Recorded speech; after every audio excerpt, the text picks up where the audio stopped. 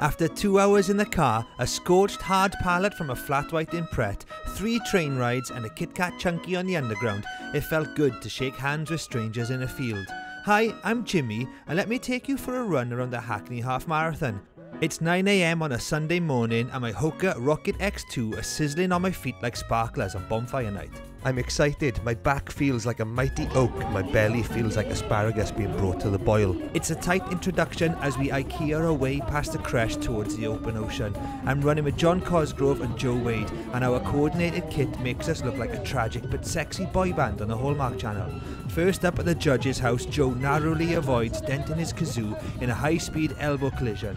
John senses some electrical wires are burning and accelerates away up the bus lane. He's heard a key change and is the first one to kick back the stool and stand up for the power ballad chorus. The first 8 kilometers passes effortlessly as I move through the crowd, overtaking men twice my height like a cheeky field mouse with a mouthful of berries. At mile 6 I suddenly and unexpectedly get my first negative thought. I try and push it away but it returns. Self-doubt taunts me from the edges of a haunted forest in my mind. Someone crosses a road in front of me. I'm confused. Am I cursed now? Our route goes past the Garden of Earthly Delights where someone shouts my name.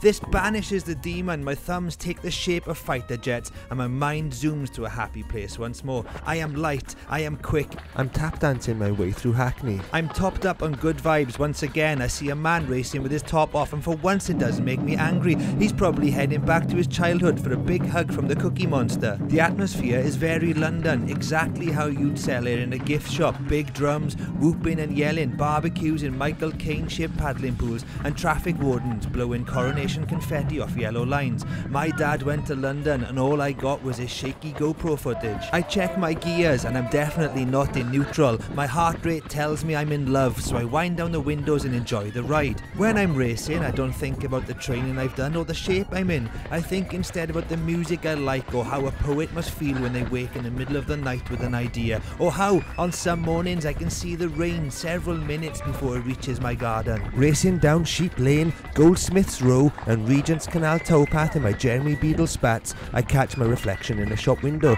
That's not me, that's a jacket potato rolling down a hill. I laugh to myself and somehow move faster. I feel the human tension in me slip away as I flap in a breeze like a clean bedsheet blowing across the prairie. My watch is unrecognisable from the one I jog with at home. The numbers don't make sense amongst the noise. The negative voice returns, but I realise I've been running for nearly an hour without seeing a single Greggs. This isn't the real world, this is a dream and we're all free. I go all Barbara Windsor at water stations. What the hell was in that? It's too early for gin, governor. I get laughs like I'm on the Graham Norton show. At mile 11 I get a high five from a kid. It sets off this whole process where I think about how far I've come on my running journey, both today and since I started jogging again in 2019. The finish line is in sight. My belly starts sloshing maracas around my guts. I move past the pack I'd shared all those miles with. I activate the turbos. I turn my hat backwards and I make eye contact with the Doberman. I'm throwing myself towards the shadows and I'm ready for the pain. Closing my eyes, I give thanks to the boy I used to be who would run up the mountain in his school shoes. I thank my PE teacher for leaving me at the track because I was the only one to get to the final. I thank the lightning that hit the caravan when I was 10. I thank my first guitar for unlocking something deep inside me. I thank my aching feet for carrying me around Hackney today. And then it all stops. Jimmy! Yes! You're at the end, mate. You're Thank at the you. end. Come Thank get you. your medal. Oh, thank you. Shake my hand. earned. Well Thank earned, you. son. Thank you. I think that was good. I don't know.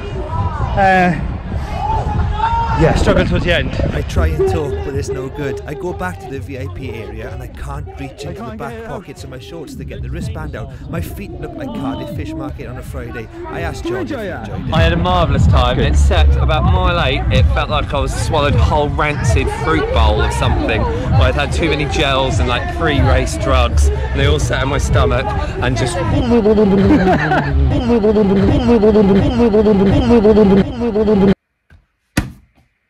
That was my first race outside Wales in over a decade. I wonder if they'll ever let me leave again.